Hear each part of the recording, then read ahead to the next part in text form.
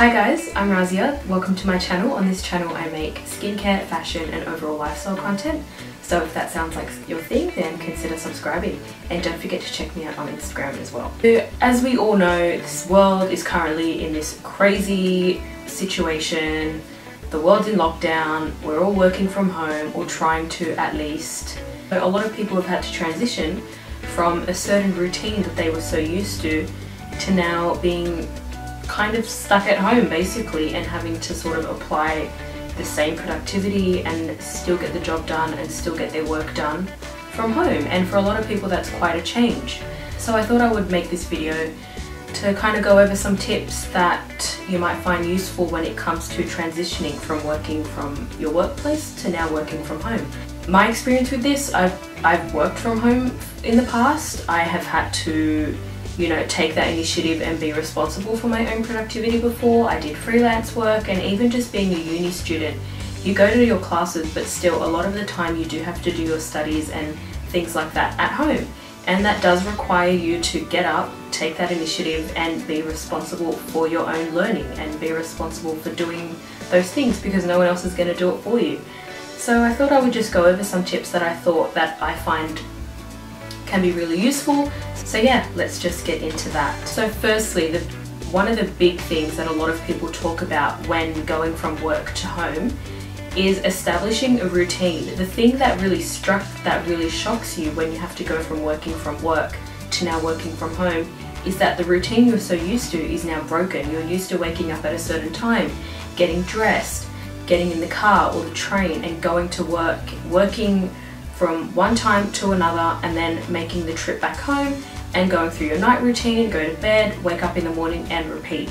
So now when you're forced to kind of stay home, you have to kind of establish your own routine using similar metrics to what you're already used to. Wake up at the same time every day, have your coffee or your breakfast or whatever it is that you do in the morning. Use that time to kind of wake up, energize for the day and get yourself ready and in the right mindset for the day. And this will help you have a nice, good start to the day. Next, don't stay in your pajamas all day. I know it's easy, you want to be comfortable. Change into some comfortable loungewear just as a good alternative. And that way you're still comfortable, you're at home, you're not in jeans or anything crazy, but you're not in your pajamas. So that little switch just really helps you kind of switch from home mode to work mode. If it helps, maybe wear something a little bit fancier, maybe do some makeup if that's what you want to do, and this will help you have a nice good start to the day. For me personally, I just like to wake up in the morning, have my coffee, because I can't do anything until I've had that morning coffee. I know a lot of people are the same, so let me know if you're also a coffee drinker, or maybe you like tea or something else, let me know. I like to do my skincare. I'm not a makeup person, I don't really wear makeup on a daily basis. Right now I'm a bit caked up because I kind of did a makeup video, so I thought so that's why I look a bit like this at the moment. I don't always do this is a bit too much for me. I just want to wash it off, but anyway, that's me. So if you are someone that likes to do your makeup, then do a little and just get yourself feeling nice and fresh and ready for the day. Next thing I like to do to get me started is to write down a to-do list. I might do this the night before, where I write down all the things that I need to get done the next day, or I wake up in the morning and while I'm having my coffee, or maybe straight after I have my coffee, I like to write down what I need to do that day. And that way it's something to keep you accountable, something so that you remember what you need to do, because sometimes you have things to do, you forget, they slip your mind. So it's nice and easy to write them down, and then you get to cross them off as you go through the day, and that helps you feel productive, you feel accomplished by the end of the day. You get to look at your to-do list at the end of the day and say, look, I did get something done. Even if you feel like you haven't, that's proof that you have. So it's really, it helps to have that there. Keep a nice positive environment. Have a nice well-lit room, or wherever your workspace is, keep it nice and bright and refreshed. Keep it nice and tidy. That really can be a huge mood booster. If you have a messy space, that clutter can kind of clutter your mind in a way. So just to give you guys an example of what I mean by setting a nice workspace for yourself, my sister, for example, is now having to do uni at home, and her room wasn't really, I guess, well laid out before, or well set up in a way that she would want to spend a lot of time in there to do her work. She didn't feel motivated in that space. and we do have a lot of free time on our hands now, so I sort of took that as an opportunity to kind of help her revamp her room and set it up in a way that's nice and refreshed for her. And now she doesn't mind being in here when she has to do all her lectures and tutorials and Zoom, Skype meetings and all that kind of stuff. So that's just what I mean. If you do need to take the time to kind of redesign and reorganize your space, then do that, because it'll probably make the biggest difference for you when it comes to being productive at home. So that's just a bonus tip and an example that I wanted to share with you guys. So you want to keep a nice space. Even when you wake up in the morning, make your bed, tidy your room. If you're going to be working from your bedroom, you want to keep it a nice and tidy space. And another thing about space, or your workspace versus home space, have distinct zones. So have one space that's your relaxing space and have another space that is your workspace. And then that way, when you're in your work zone, you're in work mode, and that's where you get your work done. When you're in your relaxing area, that's where you get to relax. And your brain associates the two different areas with those two different things, and it just helps you to be able to get through that time at home, basically. You don't want to do work in your relaxing space and then you don't really have anywhere to relax, and then everywhere you go to sit is like, oh my god, I need to do work, I need to do this, I need to do that. No, when you're in your relaxing area, you're relaxing. When you're in your work area, you're working. Another thing to help you be able to get through the day, make sure you're taking breaks. If you're getting a bit too worked up, if there's a lot going on, or you're feeling like you're getting flustered, take a break. When you're at work, you have morning tea, you have lunch, you have bathroom breaks, you have different breaks. And when you're at home, make sure you're doing those same things, because you don't want to get too overworked, you don't want to get too flustered. You want to make sure you're staying happy and healthy, in a good, healthy mental state, so that you're not getting too flustered, because you're at home. You're not at work and then you get to escape to your home by the end of the day.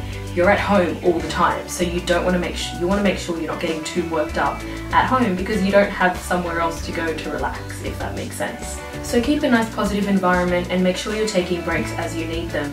Another really helpful tip, and this is something that really helps improve your productivity when you apply it, make sure you set an end time for yourself for when you want to have everything on your task list done. And then that way your time is limited, the time frame in which you need to get those tasks done is limited. This helps you complete your tasks more, because you know as that time approaches you need to have them done, and then that way you're more likely to get them done. You don't want to have your workload kind of spanning out for the whole nighttime, and you're still doing your work because you kind of you wasted too much time during the day, procrastinating, doing this, doing that. So just make sure that you kind of set yourself a work time and a relaxing time. So get your work done, whether it's you want to get it done by 3, 4, 5, whatever your time is. Once it's 5 o'clock, you shut your laptop, you shut whatever your work is doing, and now it's time to chill, it's time to relax. Work for the day is over. You have work time when you're at a workplace, you have work time when you're working from home. And this way you get things done in a more timely fashion, you're more productive, you make the most out of your day, and you still get to relax by the end of the day as well. And once work is done, now's the time when you can chill, you can relax, you don't have to think about work anymore until the next morning. And this is the time you can use to maybe go outside, have a walk, do some light exercise as well, if that's what you like to do, to kind of clear your mind and rejuvenate yourself. Pamper yourself, do a face mask if that's what you like to do at the end of the day, just to feel nice and refreshed. And also take the time to talk to your friends, FaceTime your family members if you don't live with them, or spend some time with your family if you haven't spent any time with them that day because you've been working. Spend some time with your family, FaceTime your friends that you maybe haven't seen in a little bit. I know that's something I've started doing. I never really used to FaceTime people because I would see them on a regular basis, and now we're not able to see each other as frequently as we would like, so we've kind of had to transition to FaceTime, which is something new for all of us, and that's something we're getting used to now as well. And it's nice to see them, it's nice to reconnect, check in with them, see how they're going. Maybe you're getting a bit anxious with everything that's going on in the world right now and the transitions that we're going through, and it's nice to be able to talk to someone and kind of bounce and have a rant maybe if you need to, or bounce your thoughts off them and just have a nice chat and relax, because we're not able to socialize the way we're used to. So it's nice to kind of establish some normalcy, having a nice chat with some friends. That always does the trick. Those are basically the tips that I have, and don't forget to relax at the end of the day, take some time to yourself, chat with your friends, catch up with your family, and kind of enjoy this different life that we're having at the moment. It's not what we're used to. Hopefully things go back to normal very soon, but while we're in this state, we might as well look at things on a more positive note and kind of make the most of it, I guess. I hope you guys found this video useful. If you did, please let me know down below, send me a comment. Make sure you give this video a nice thumbs up. Make sure you've subscribed, make sure you've hit the subscribe button, you've hit the notification bell, and don't forget to also check me out on Instagram. I'm a lot more active on Instagram between uploads. I only upload about once a week, but on Instagram I'm active there every day, so hit me up on Instagram as well. I'd love to have you over there as well. So thanks so much for watching, guys, and till the next time.